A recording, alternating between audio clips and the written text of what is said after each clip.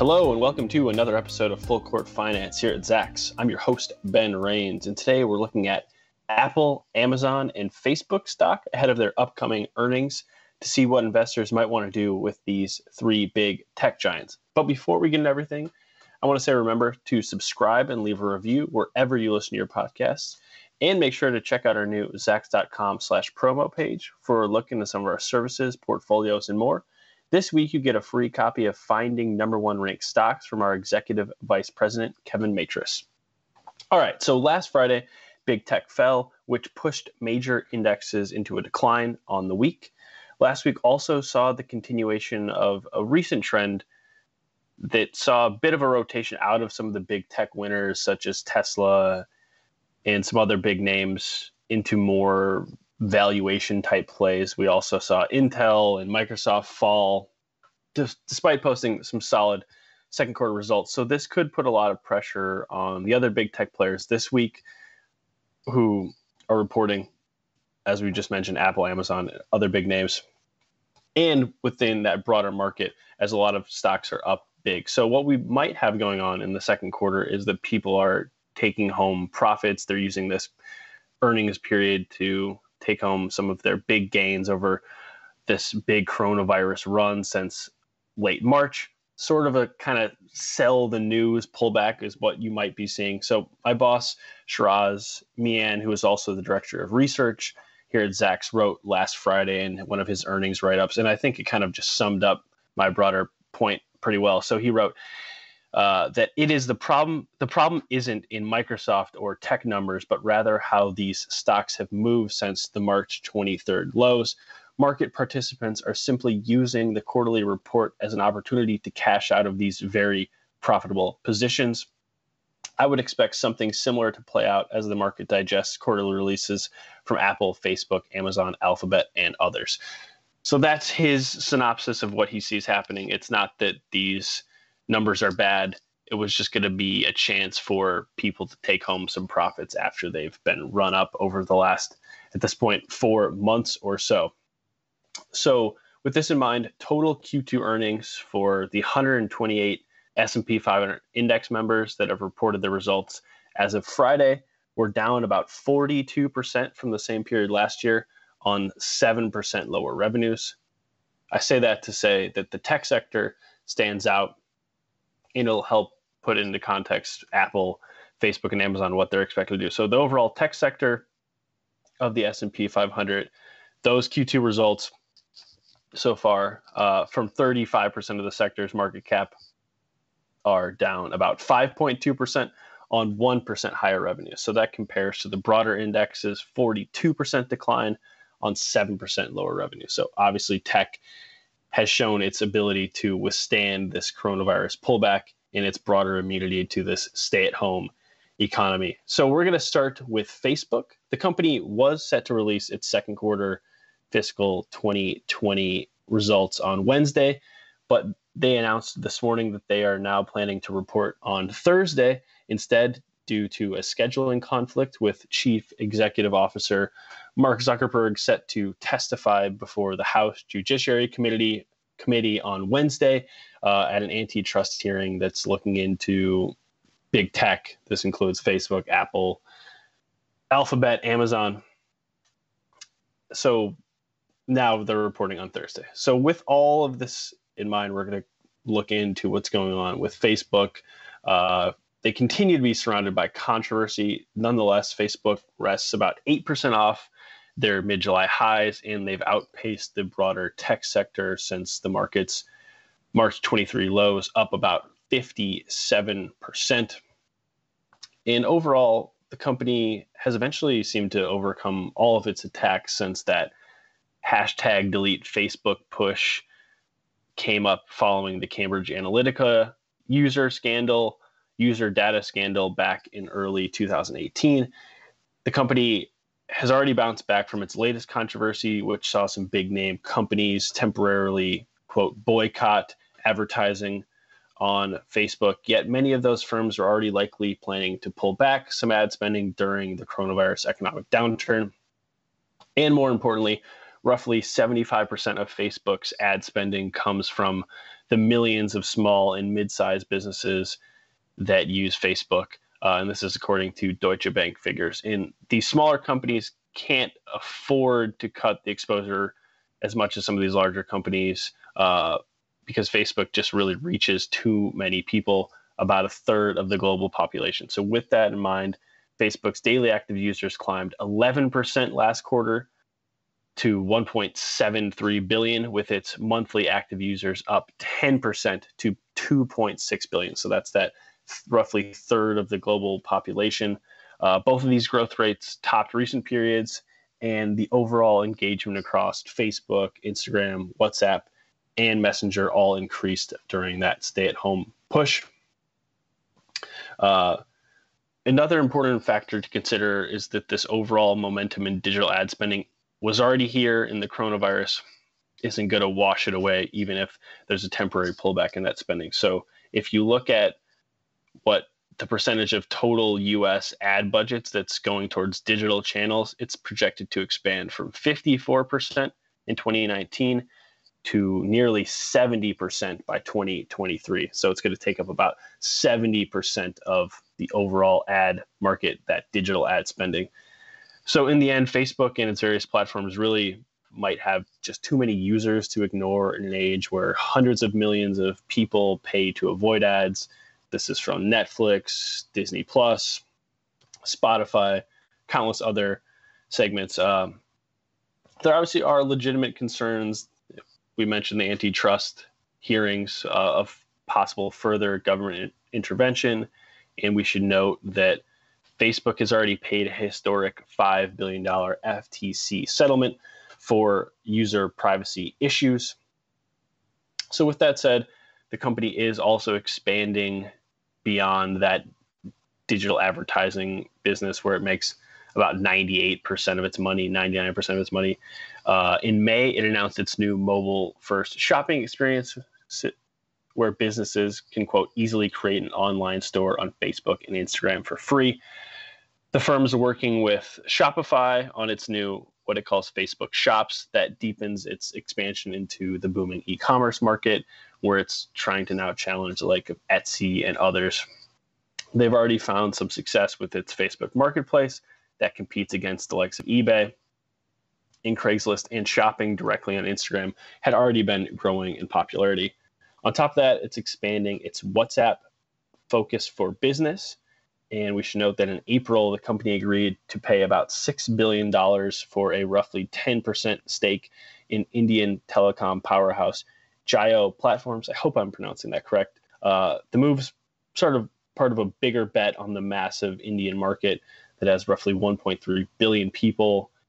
This is where Facebook already has over 400 million WhatsApp users in that country. So India could be another big growth area for Facebook going forward, and they've obviously put some money behind that bet. So with this all in mind, Facebook shares are up about 150% in the last 5 years against the broader tech sector's 90% climb.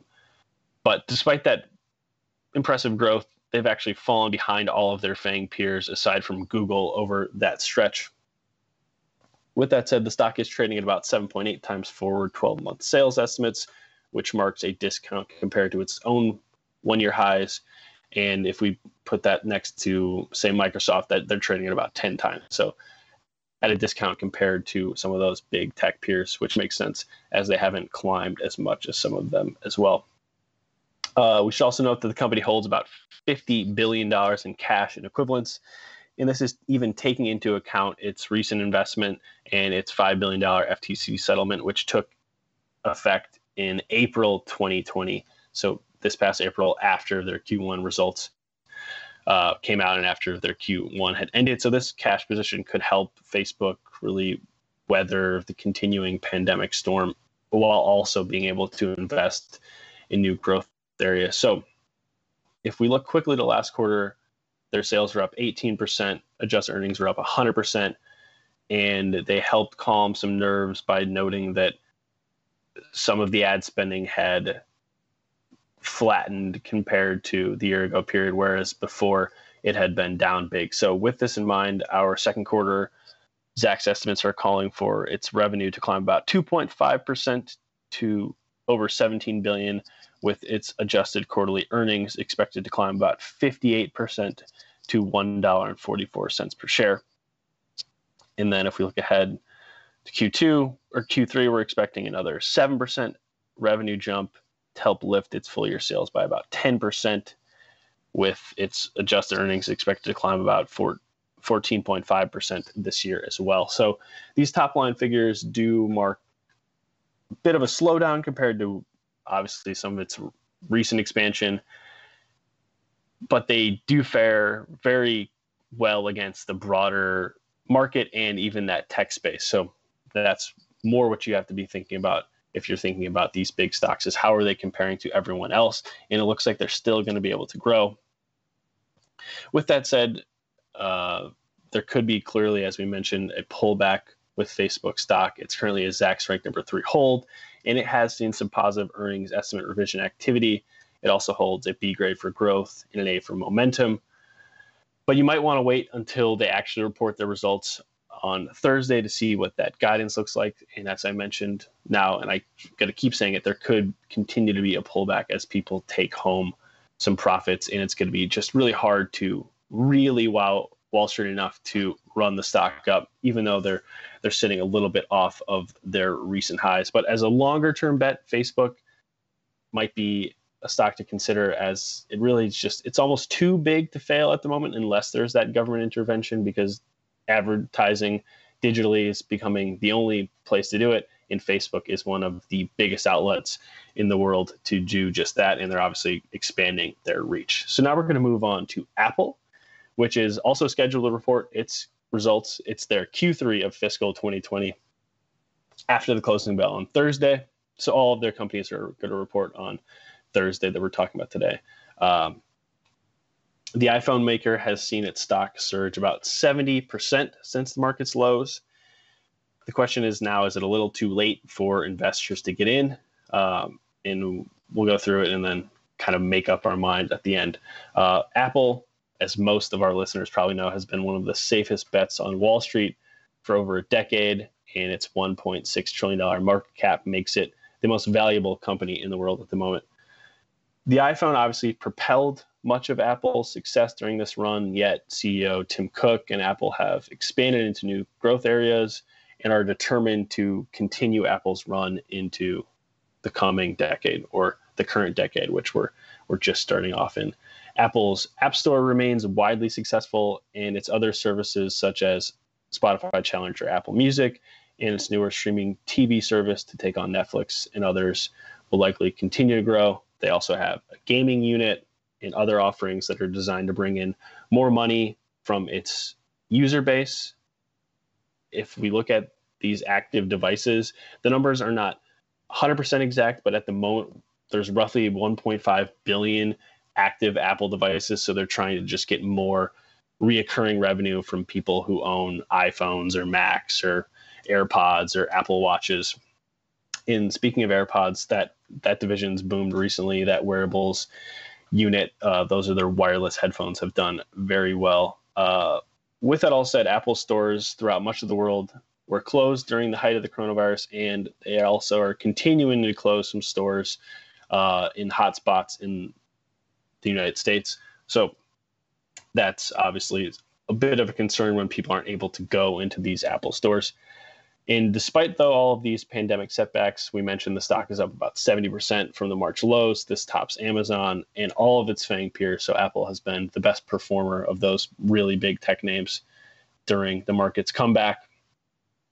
With that said, it also trades at a discount to Microsoft and the broader tech space, as it has for much of the last 10 years.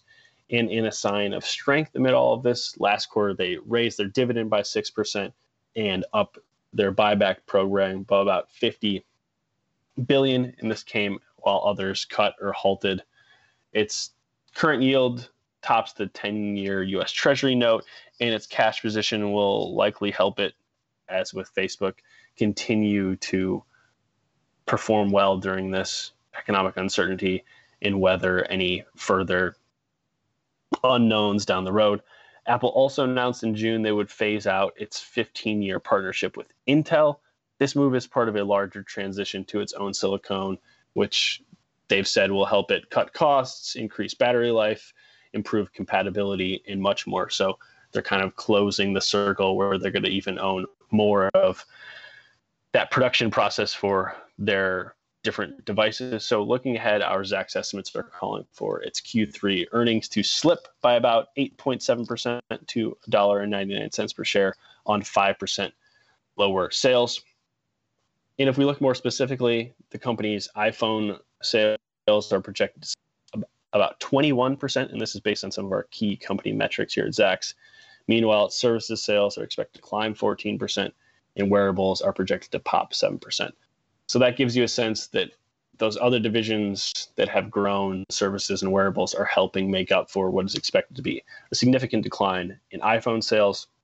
With that said, its next generation iPhones are due out later this year, so you could see those sales return in the second half of 2020 for Apple. So with this in mind, our full year fiscal estimates are calling for its sales to jump about 1% and then come in 15% higher next year in 2021. So some big things are expected, obviously, from this iPhone based on those estimates. Apple is currently a Zacks number with hold, and it's part of a highly ranked industry. And like Facebook, it's seen some positive earnings revisions recently. We should also note that Apple stock has popped following its earnings in 5 out of the last, or 5 straight quarters, and in 8 out of the last 10 quarters. So the stock in the last 10 periods has climbed 8 times following its earnings release. But like with Facebook, and like we're going to talk about with all these stocks, it could certainly fall in the short term given its run and the continued uncertainty. We can look at Microsoft as an example. They posted strong results, but people found an excuse to sell the stock after that. So wait for its guidance, that possible pullback. But longer term investors don't necessarily need to find the best entry point, because Apple stock does provide that stability, income, growth. And people have probably been saying for years that it's too late to buy Apple, but the stock continues to go up, and it doesn't seem like there's ever going to be a bad time to buy Apple. But it might be more prudent to wait for at least to report its results and then see what the stock does in the next couple of weeks if you can find a little bit better of an entry point. But longer term investors don't need to be worried as much. And now we're going to close out with Amazon, who, as we mentioned, I'm going to say it again though, they're scheduled to report on Thursday as well. The Seattle powerhouse really seems to be tailor-made to outperform during the coronavirus and this broader social distancing push that's seen more and more people stay at home. Back in March, Amazon announced plans to hire about 100,000 more employees to deal with this increased demand, which stood in contrast to all these other companies and businesses that are having to fire people en masse, and you see millions of Americans out of work. That shows Amazon's strength amid all of this. So their ability to meet demand, obviously, amid this pandemic could be key in the near term and the long term, as its traditional rivals in retail, such as Walmart and Target, also showcase their ability to dive headfirst into the e-commerce and delivery market. So then outside of retail, its Prime-heavy subscription business makes a lot of money, and its cloud business, its AWS business, is made to shine during this environment, as it was already part of this booming cloud space. And then it's competing against Microsoft. Sorry, I was scrolling down on my notes. And then one of its other, actually the fastest growing space that I think gets a little bit not enough credit for growing recently, is its digital ad heavy other division. So it's now the 3rd largest player in the US advertising space, behind Google and Facebook. That's been growing at a pretty significant clip the last several years. And then the stay-at-home environment could also see maybe some more people realize that its Prime Video offerings, which are included in that Prime subscription, are solid, because I feel like at this point more people focus on Netflix and Disney Plus and some other offerings, when if they're already paying for Prime, they also get this Prime Video included for free. And with movie theaters not likely to come back anytime soon, or at least some of the last things to come back, that Prime Video business could grow.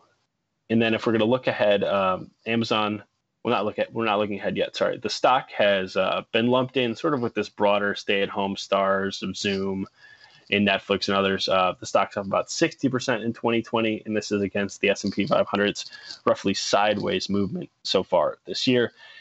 And obviously, though, Amazon is more than just a coronavirus star. The stock has topped all of its FANG peers over the last 3 years, and this is a part of a massive decade-plus run. Like a lot of these stocks, though, it has cooled off recently.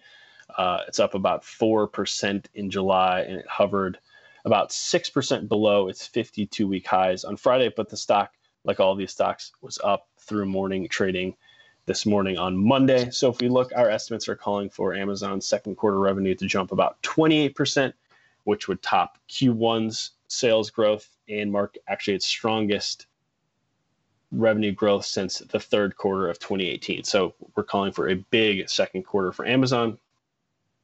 Despite its projected revenue growth, increased costs are expected to eat into its earnings figure, with our adjusted Q2 earnings estimates calling for it to sink 66% to $1.75 per share. Yet its third quarter earnings are still expected to climb about 20%. So bit of a comeback we're calling for in Q3. And obviously there's this near-term bottom line setbacks could be even more of an excuse for Wall Street to sell Amazon in the near term as they're dealing with this increased demand. But if we look to fiscal 2020, its sales are set to jump about 25% and then come in another 18% higher in 2021, with its adjusted earnings projected to skyrocket 90% above our current year estimate that next year. So big growth on the bottom line is expected in 2021, even though we're calling for a bit of a setback this fiscal year, down 12%. With all of this in mind, it is a Zacks rank number 3 right now that once again has seen some positive earnings estimate revision recently. And with all of these stocks, it's going to be hard to impress Wall Street in the near term, especially with Amazon's bottom line expected to take a hit, even though it's taking a hit by facilitating some massive top line growth that we're calling for. So once again, though, longer term investors don't need to be as worried about this possible near term pullback, as Amazon has proven that they were running a business for the future for about the last decade. And the coronavirus economy in this last 4 months has really showcased that this is the business of the future, and Amazon's going to continue to run it. So it's not only a pandemic play, it's a longer term play that you might think it's too late to get in on. But like with Apple, people have been saying it's too late to get in on these stocks for years, and they continue to go up. As I mentioned, all of these stocks are up through morning trading on Monday, but this earnings season could see more of a pullback. But definitely pay attention to anything their management says on their earnings calls on Thursday, as there'll be a lot more concrete data on what the coronavirus is doing and what they're expecting in the second half of the year. So that does it for another episode of Full Court Finance. Until next time, I'm your host, Ben Rains. And remember, if you have any questions or episode suggestions, please feel free to shoot us an email over at podcast@zacks.com. This material is being provided for informational purposes only, and nothing herein constitutes investment, legal, accounting, or tax advice, or a recommendation to buy, sell, or hold a security. Do not act or rely upon the information and advice given in this podcast without seeking the services of competent and professional legal, tax, or accounting counsel. Publication and distribution of this podcast is not intended to create, and the information contained herein does not constitute an attorney-client relationship. No recommendation or advice is being given as to whether any investment or strategy is suitable for a particular investor. It should not be assumed that any investments in securities, companies, sectors, or markets identified and described were or will be profitable. All information is current as of the date herein and is subject to change without notice. Any views or opinions expressed may not reflect those of Zacks Investment Research as a whole.